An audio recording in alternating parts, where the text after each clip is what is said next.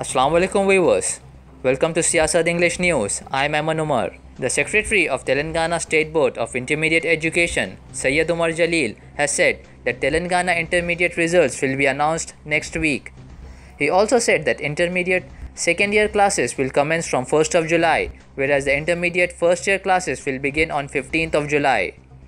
The Board of Intermediate Education has instructed the lecturers of the government junior colleges to report to their duties this week.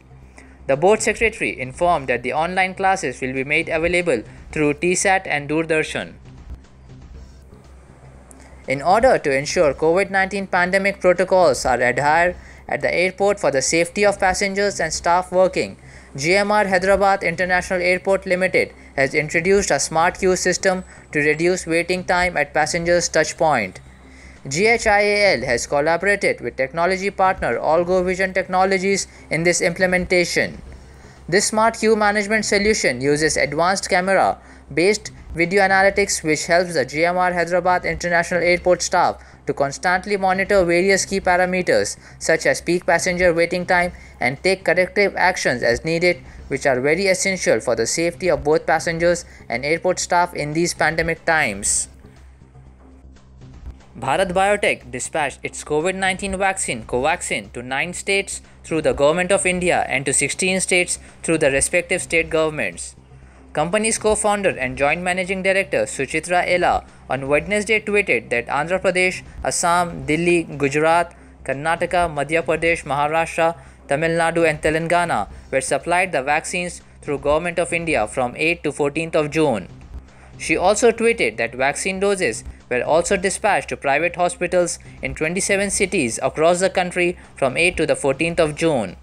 These include Delhi, Mumbai, Chennai, Kolkata, Bangalore and Hyderabad. A total of 7 cities in Telangana and Andhra were dispatched the vaccine under this category. She, however, has not provided details like the number of doses dispatched under the 3 categories. The Delhi government will train and hire 5,000 community nursing assistants in the coming weeks as it readies for a possible third wave. The nursing assistants will be deployed in hospitals and other healthcare facilities to support the existing staff there, including the doctors.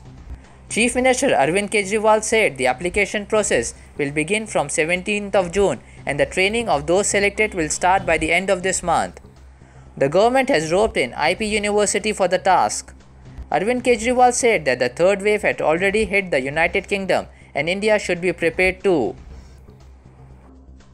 Jammu and Kashmir Chief Secretary has directed the officials to ensure tap drinking water to every household by September 2022.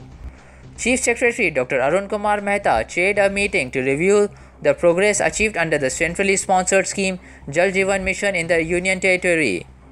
The Chief Secretary directed the department to provide all schools and Anganwadi centers with functional water connections within a month, besides completing the phases 2nd and 3rd of Jal Jeevan Mission by September 30, 2022.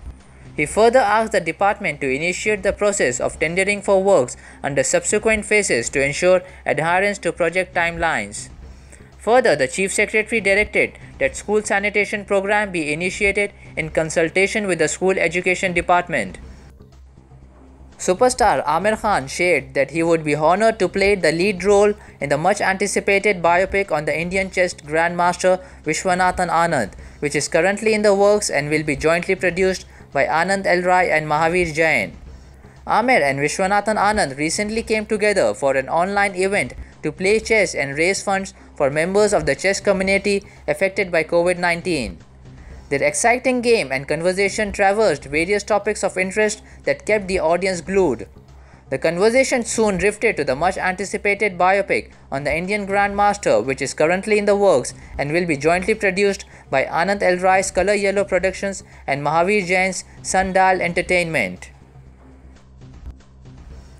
The Kingdom of Oman on Tuesday registered 3 cases of the newly spread black fungus among people infected with COVID-19 virus as the spike in COVID-19 cases continues. Oman Ministry of Health announced through its official account on the Twitter website that it had recorded 3 confirmed cases of the black fungus.